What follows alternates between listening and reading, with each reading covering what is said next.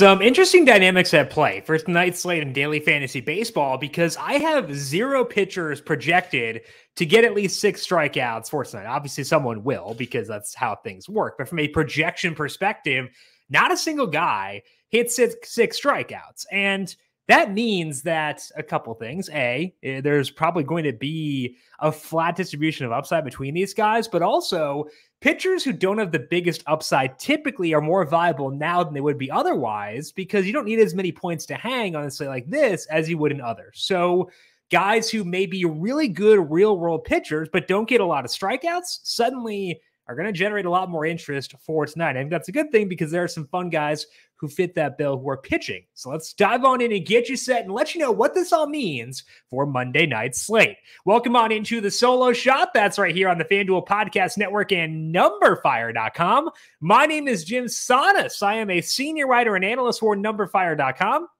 Here to break down this 11-game main slate for Monday night with lock set for 7:05 p.m. Eastern for today. And there actually is some weather notes for today and on the East Coast. There's a chance of rain in Philadelphia for the Phillies and the Braves. Doesn't look like it'll be too bad, but check back on that one later. Rain odds are a bit higher in Baltimore. It depends on the timing of the rain moving out. It looks like the rain will be there during the day, moving out sometime around first pitch.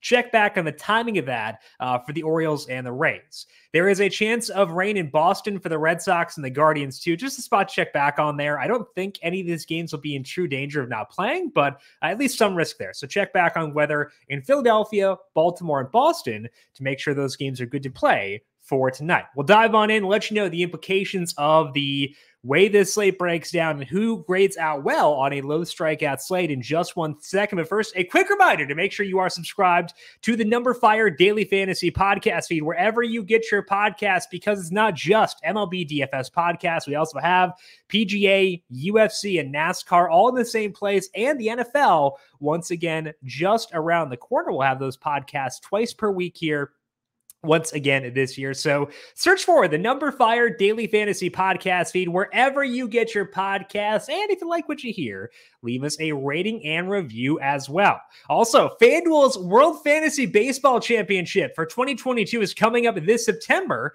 and there are still chances to get yourself qualified. This year's live final will be in Chicago in September, and I will most likely be there, I'm pretty sure. The live final features $2 million in total prizes, with $500,000 going to first place. If you want a chance to get in on that, check out the qualifiers over at FanDuel.com or download the FanDuel Fantasy app. Live finals, always a blast. Chicago, one of the best cities you could be in during the summer. So excited to be back there as always. Check that out. Again, FanDuel.com or the FanDuel Fantasy app. Eligibility restrictions apply. Get yourself entered for the FanDuel WFBC in 2022. Pitching preview for this Monday main slate. Max Fried is the highest salaried pitcher on FanDuel, checking in at $10,500. Tony Gonsolin is 10-2. Sean Manaea comes in at $9,900. Jake Odorizzi is 94. Corey Kluber is 91 with Noah Syndergaard at 9,000. Then we have JT Brubaker, Nick Pivetta, Jacob Junis, and Chris Flexen as the other guys at $8,000 or higher. Now, again, this is not a high strikeout slate, which means we can afford to use just good pitchers who may not typically grade out all that well because they don't get a lot of strikeouts. And there's just a lower opportunity cost to use them today than there would be if there were a Scherzer or someone like that available to us elsewhere. But this composition of this slate is why I think Max Fried deserves to be the top guy for tonight. He's facing the Phillies, which is not a great matchup, but it's also not awful. They have a 112 WRC plus against lefties, but a 23% strikeout rate. They can hit for some power, but Fried helps neutralize that because we got 11 starts now on Fried with slightly fewer curveballs in his mix. He's let up just a 30% fly ball rate, or 32% fly ball rate in that time, a 30% hard hit rate. And that helps him be an elite pitcher even without a ton of strikeouts. Obviously, that matters on this slate where strikeouts aren't as big of an issue. He can get some strikeouts himself. Fried has a 22% strikeout rate across that span. He has had 8+ strikeouts in 3 of 11 starts. He hit 9-1. That was against a very good Dodgers offense. And he has faced a lot of low strikeout teams. So maybe that's weighing down his number a bit more than where it should be. we're probably not going to see Fried put up huge numbers when he's facing a lower strikeout team, but this is not a low strikeout matchup. And we don't need as much upside to hang on this slate as we would on a lot of other slates. So I could just use the best pitcher, and I think that Fried is that guy. So I'm fully willing to load up on him here and be high on Max Fried on a slate that is lacking in strikeouts, the one area in which he is not a standout elite type of arm. Tony Gonsolin doesn't have the same name value as Max Fried, but he's also a really high-quality pitcher right now, and he gets the Nationals at home tonight, so I will put Gonsolin number 2 behind Fried here. The matchup is a low strikeout one. The Nats are at 20% against righties in their current active roster, so they're not a great opponent from that perspective.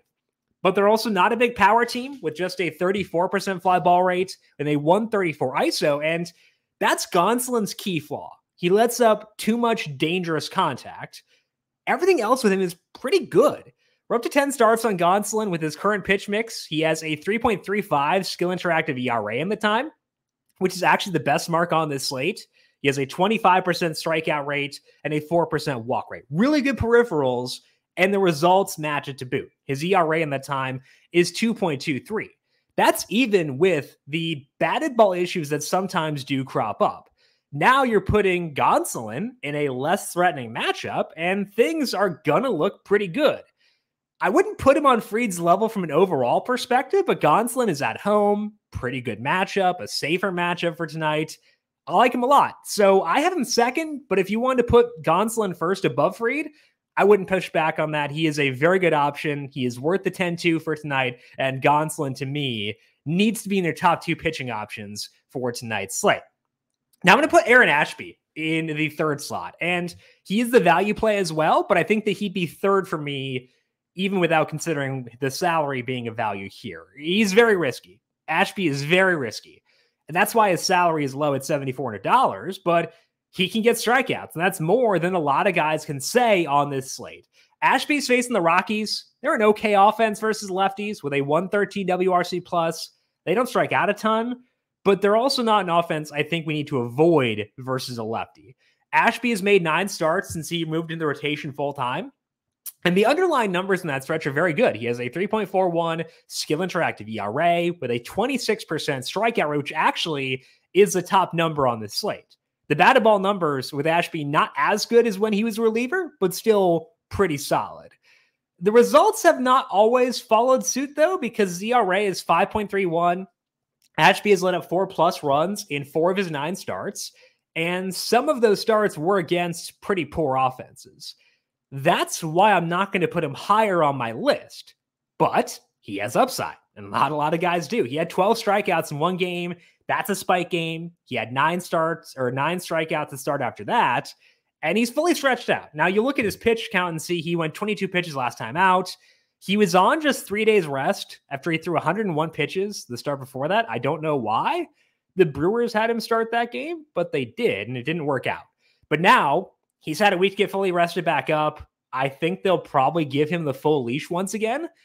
So yeah, there's a lot of risk because the results are bad, and they're bad for a reason. But Ashby has upside tonight that I'm not sure anybody can actually touch if he is fully on his game. I'm going to use Ashby. I will often, again, talk about whether or not I'll use a value play. I will use Ashby, actively use him. Could consider him for single entry because I'm okay with the risks there. So Ashby in consideration for single entry. He's a good play overall. I will use him, and I would put him third overall in this slate behind just Fried and Gonsolin. We'll talk about a couple more guys I'd consider in things to watch as well.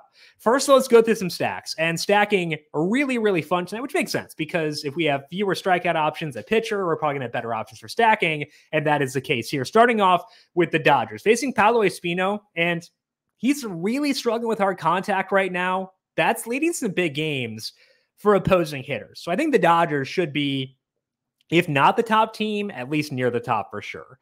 We've got 7 starts on Espino in the rotation. He's letting up a 45% fly ball rate with a 46% hard hit rate.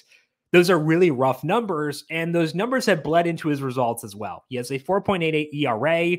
He has let up multiple home runs in 3 of his 7 starts, and one of those multi-homer games was against the Pirates. The Dodgers are a lot tougher than that team. It's not the warmest park on the slate, but that's less of an issue tonight than it would have been back on Friday, where there were like 90,000 games in the 90s. There's only one game tonight with a temperature higher than 85 degrees. So this one is kind of a blend of everything. It's a good offense. It's a good matchup. It is a good enough park. So I will be high on the Dodgers here and put them either 1 or 2 on my stacking list for tonight. Espino does let up more hard contact to righties, but the split is not that big. So I think we can kind of just pick the guys we like most. And I think that discussion should include Jake Lamb if he plays tonight. Lamb actually hit 4th on Sunday. There were a lot of guys sitting, so I wouldn't expect him to hit there again, but he could hit 6th. And Lamb was crushing in the minors. He's had good numbers so far in the majors. His salary is $2,200. I'm in. I think that it makes a lot of sense. I would use Jake Lamb if he were to play for tonight. If I need him for the value, if I'm going with Max Fried, or if I just want to give myself more flexibility to load up on the Dodgers studs, you want to jam in Betts, Freeman, Turner. Using a guy like Lamb can make that a lot easier. So Jake Lamb very much in play for tonight, even though didn't start the year in the majors, and it's been a while since we've seen good Jake Lamb at the big league level. I'm going to put the Giants second for stacking. They're a very close second. They could easily be first on this list, and I wouldn't push back if you were to put them there. I think that they are very legit. They're facing Tyler Gilbert tonight. Gilbert has had a pretty rocky season, both in AAA and the majors. In AAA, his xFIP is 7.71, and he has almost as many walks as strikeouts. He's actually been a bit better than that in the big leagues with a 5.20 skill interactive ERA, 14% strikeout rate, and a 7% walk rate. So I guess that's encouraging, but it also means those peripherals may get worse. And we can stack against him as is. He's letting up a 44% hard hit rate with a 50% fly ball rate. And that's even with some pretty weak competition sprinkled in there. He did face the Giants once, and he held them to just 1 earned run across 3 2/3 innings. But they had multiple barrels in that game, a lot of hard contact. And now they get to see him for a second time. I think they'll do better this time around. As far as the park goes, I'm not sure if the roof will be open. It's 92 degrees at Chase Field. Typically, the roof is open at that temperature. You can Google Diamondbacks roof information. It'll tell you if it's going to be open. As of Monday morning, they had not announced if it would be open for tonight. I think it will be. But even if the roof does wind up being closed, I'd be okay being in on the Giants for tonight. As always, the case with this team, though, you just have to make sure any righties you want to use will stay in the game once the lefty and Gilbert is out of there. I would not feel confident with Austin Slater personally. Darren Ruff tends to stay in a pretty good amount, so he's a bit safer. Still not perfect, especially now with Brandon Belt being healthy again. So Ruff is kind of a fringe guy. Slater's probably a no for me. Ruff, a fringe guy. Wilmer Flores should be okay. David Villar will probably play the entire game if he starts, now that Evan Longoria is out. Pretty good numbers in the minors for VR. So keep it in mind. You can find how long guys play in games at Baseball Reference in their batting game logs. So you can see if it says CG means complete game. If it's like GS to 8, that means they left in the 8th inning. So stuff like that. I would recommend checking it out for Giants guys because they are pretty quick to yank guys out once they lose the platoon advantage. So keep that in mind. Slater's a big one. Ruff kind of good there. Flores and VR safer, at least in my mind. The third stack is going to be the Astros. They were in a really rough park for hitting tonight. It's just 59 degrees in Oakland, which is the coldest on the slate. But I love their matchup, and I think that matchup should be enough for us to put them third here behind the Dodgers and the Giants. They're facing Adam Oller, who has bounced between AAA and the majors this year. The results in AAA are fine, but he's not overpowering anybody, and his peripherals are not great there. We've seen that translate into the majors too, where his ERA is 8.56. It's a small sample of 27 1/3 innings, but his skill interactive ERA is 6.01. His expected ERA is 6.41. He's letting up a lot of fly balls, plenty of hard contact too, and Houston did just see him. That game was in Houston, so not a great park, but a better park than this one. In that one, couple home runs, 3 earned runs in less than 5 innings. So I wish this game were somewhere else, anywhere else outside of San Francisco or Oakland, but even accounting for that, I think this is going to be among our top stacks of the night, despite it being a pretty poor park for hitting for today. I will treat it as such. So Oakland to me, the Astros for me, a really good stack for today, despite their downsides. One thing that would hurt them is if Yordan Alvarez can't play, because his hand was sore, which is why he sat on Sunday.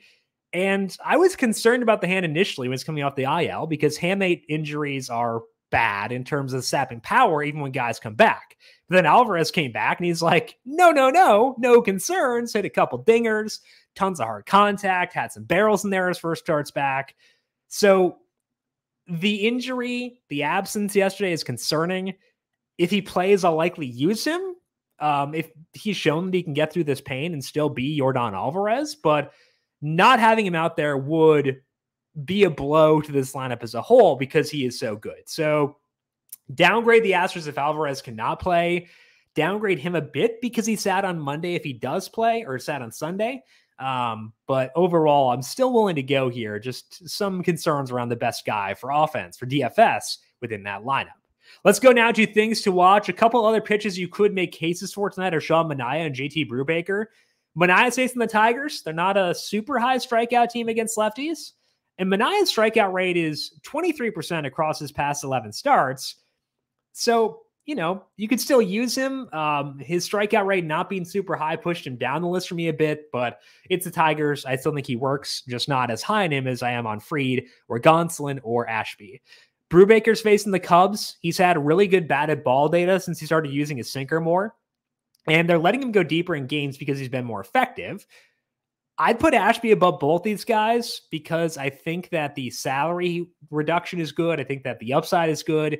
But Manaea, Brubaker, both in the mix. So pretty wide open slate of pitcher. If you love Manaea, you love Brubaker, I think there's justification for being high in them as well. I'm just not quite as high in them as I am on a guy like Ashby. I almost had the Padres in my top 3 stacks. I think they're good enough for that. Just decided to go with the Astros despite the park above them. The Padres facing Drew Hutchison. He's lining up a lot of balls in play as a starter. A lot of hard contact too. So obviously Machado and Voit are fine as the righties, but I also would bump the lefties here with Hutchison letting up more fly balls to them. So Jerks and Profars had decent numbers this year. Jake Cronenworth, obviously. I'd bump up the lefties, but still favor the two powerful righties within this lineup over them. The Mariners work for one-offs for tonight, just kind of probably missing some key firepower with with Rodriguez and with Winker both being banged up. So I don't know. I think that with Julio Rodriguez, if he's able to play, I'd probably be higher on him, but it's a wrist injury. And that's another thing that can kind of sap power out. So he's facing Glenn Otto. I'm cool using guys against him. It's also warmer at T-Mobile Park than it usually is tonight, which helps the bats there too. So bump up the Mariners if they're healthier than expected.